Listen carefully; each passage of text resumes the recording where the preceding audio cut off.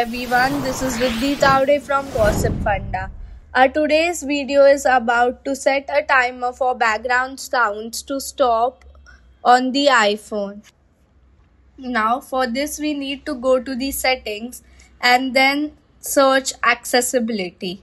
Over here we need to go to the hearing section and click on audio and visual and go to background sounds. Make sure that the background sounds is turned off. If it is turned on, you would be facing disturbances while using any of your application that has sound. There are different types of sound like ocean, rain, stream, night, fire, dark noise, balanced noise. This would keep interrupting your audio. So to reduce this, we have to turn or reduce the volume to 0. And when media is playing, you have to make sure that the volume is reduced to the least, because then it would not create any disturbances.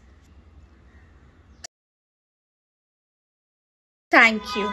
Hope that the video has enlightened you with some cool tips and tricks. Do like, share and subscribe to our channel Gossip Funda.